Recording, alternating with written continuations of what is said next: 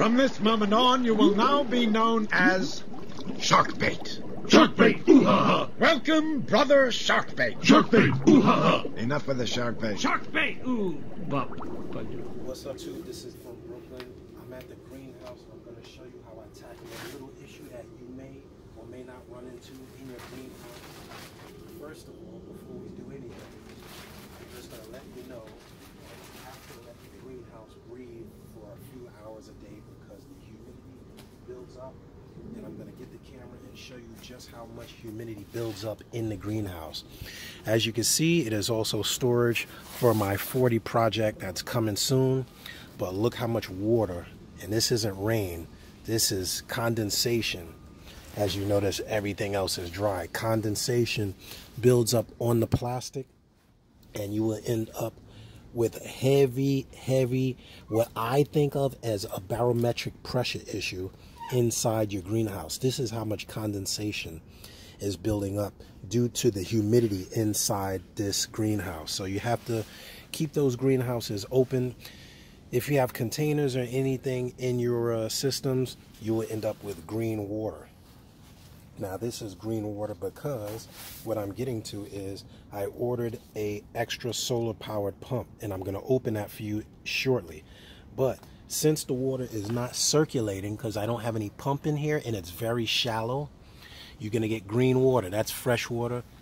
This is also fresh water, green water, which is good for planktonic species, but that means it is very hot inside here.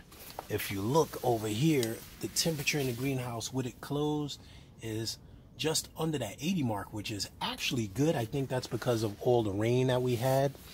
But look at the saltwater system. This is salt water. I cleaned this out the other day. It is building up a ton of planktonic algae, which I don't want to call plankton because I'm not a scientist, but is what people that have been in the hobby a long time consider green water. If you do like this, which what I use is a minnow net. I go fishing, I have a minnow net, or you can use a shrimp net. You can actually see all of that is green planktonic algae. Planktonic algae is what turns your fish tanks in the house green. Now, if this was inside the house, you would see hair algae. But since this is outside, it's very humid in here. You don't see hair algae. This is salt water. If you see down there, you see the life, the rock is coming to life. That's a little bit of sand. Don't look at the white. But I'm going to add the solar powered pump to the saltwater project over here. So bear with me as I open it up and get you in for a closer look. Alright, I had to make some adjustments to the tripod here, which I'm still doing because I got my portable tripod and it isn't as stable as my big one. But anyway, if that bears with me, I'll open up this box and show you that this is basically what you'll get when you order one of those solar powered fountain ponds. I ordered this one on eBay. They're like 10 bucks, anywhere from 10 to 20 bucks, depending on the quality of the one that you get. It comes with a floater, which is to give you that out of water fountain effect. If you see my older videos, you'll see in the 6-foot system, I have some that are above water and some that are below water. The above water really agitates the surface and oxygenates the water. So I may or may not use that depending on how strong this pump is. And secondly, you will have the actual solar panel and pump unit. Here's your solar panel here. Usually these come with about a 20-foot cable. I don't know if this has in its product description how long the cable actually is, but they're usually about 20 feet or so, so it's pretty long. Of course, it doesn't specify fountain head pressure. Okay, let's go over the stats while I have the paper in my hand here.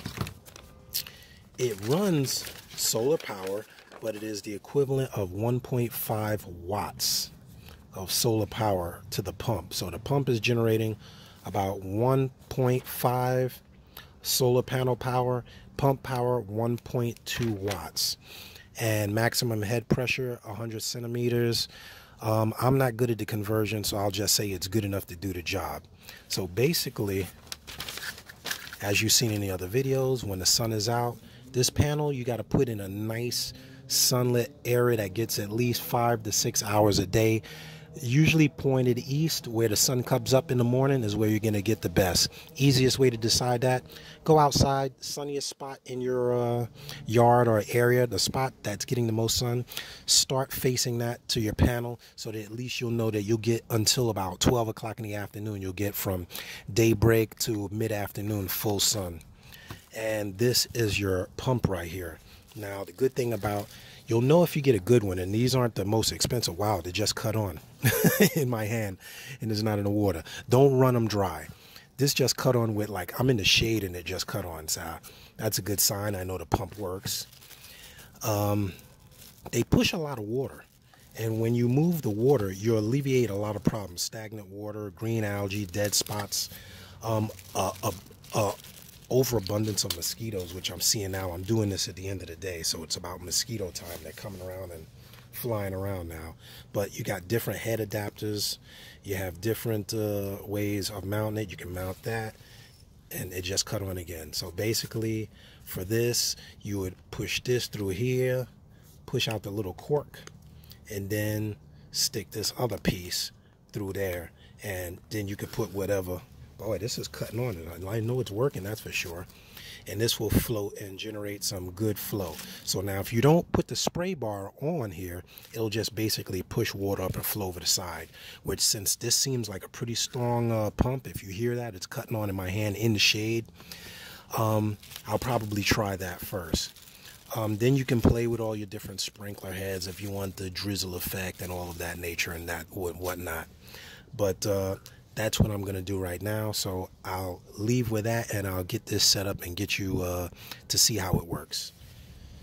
Now, what I've decided to do is make an solar powered box filter, as I've showed you guys how to do.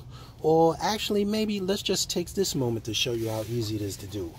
Basically, you need a box filter, which I have about 100 of these laying around, box filters, especially one with these little slits. And I just take a scissor or something and just snap it so that I can open it like this. I take the filtration strainers out. I take my solar powered pump, making sure that it fits inside this little thing like this. This would be the bottom. And I think you know where I'm going with that. So that fits. You want to take this. Let me see it so you can see. Just work it really carefully into your little opening without damaging the wire. Got to apply a little pressure so that you don't break the box, which I've probably done about a zillion times, but there you go. You get that in there like this. Now, and mind you, the pump is running into my hand. It's running while I'm doing this. And stick it down in there as best you can. Don't expect it to be perfect. You'll have to finagle it a little bit. Probably holding it upside down is the easiest, which will take it off camera for a minute. And hold that upside down, get it in the hole. That's what she said. Get it in the hole. But let me see. Turn it around. Put some slack in the wire. Feed it in there. And boom, now you got a box filter that is powered by the sun. Alright, and it is a pain in the neck. Okay, there you go. I know I couldn't get that all on camera, but there it is. Your filter is squeezed into the box. Now all you got to do is put your filter floss or whatever you're going to do.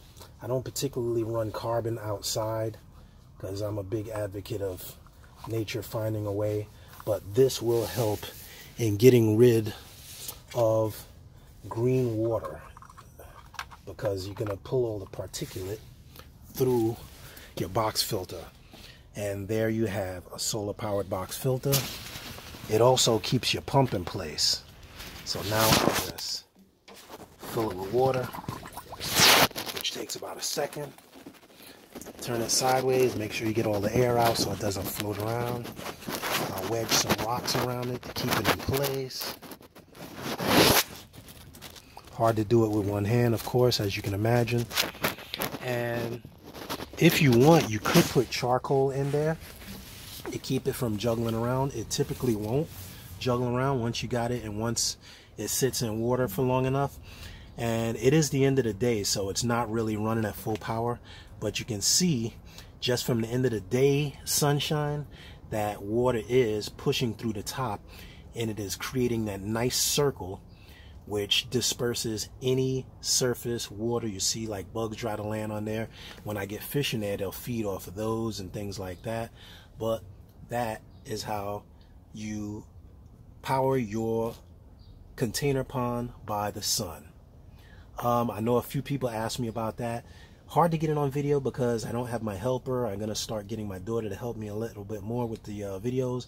But if you have river rock, gravel, you could put carbon in there. That keeps it weighed down.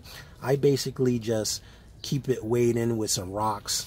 I'll move them around a little better and power your system by the sun.